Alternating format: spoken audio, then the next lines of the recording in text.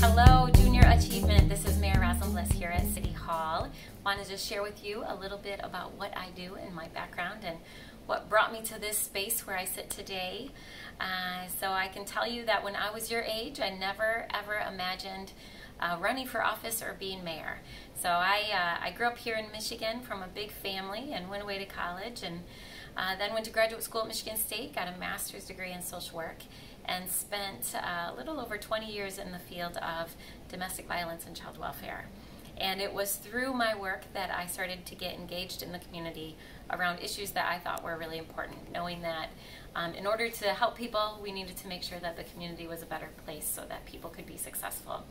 And it was really through that advocacy work that I had a group of folks who I got to know who encouraged me to run for office. So back in 2005, I ran for City Commission for the 2nd Ward of our city. So our city has a population of about 200,000 people, and it's separated into 3 wards. So there's 1st Ward, 2nd Ward, and 3rd Ward. And the 2nd Ward is the northeast side of the city, so like Creston area, a little bit of Uptown, East Hills. So I represented that portion of our city for about 10 years on the City Commission. So I would help people with problems, I would pass budgets, determine city services. I'll fill you in on what the key ones are that we oversee. And then back in, it was 5 years ago now, when my predecessor was finishing up his term as mayor, he encouraged me to run for mayor. So I ran a pretty competitive race and was elected 5 years ago. Last year I was up for re-election, so I'm in my 2nd term, my 1st year of my 2nd term. And I'm really delighted to serve as mayor. So in our city, we are a city manager form of government, meaning that the mayor and the city commission, we are technically part-time, although I assure you this is a full-time job and then some. But what it means is that we have a professional CEO that runs the day-to-day operations here at City Hall. And then you have an elected body, and we pass policies and the budget. So we have really important decisions to make, but I don't run the day-to-day operations. So I have 4 individuals who report to me, the city manager being one of them, and then the city manager oversees all of the department heads, including the police chief and fire chief and parks director, water and sewer director.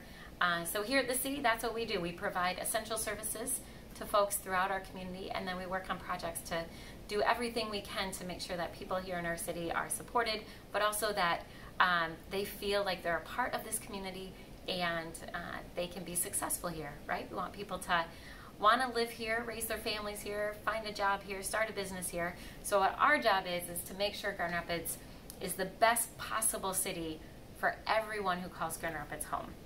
And we do that in a lot of different ways.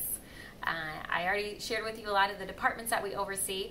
So when you see a Grand Rapids fire truck or a police car, those are essential departments right here in the city that we oversee. Our job as elected officials is to make sure that those departments are really community focused and community minded, and we do a lot of work around that every single day. So in closing, there's lots that I do. I wish I could see you face to face, but under these conditions with the current pandemic, I hope this little video gives you a hint of what I do every single day here at City Hall. And I hope you someday, especially the young ladies who are watching this, I hope you consider running for elected office. We need a whole lot more people in public office who care deeply about their city. And even though we've made successes and strides in electing women, we still need more women to run for office. So there's only about 30% of the elected positions right now throughout our country that are held by women. We really need to get to that 50%. So hopefully you'll think about that. And with that, enjoy the rest of your day.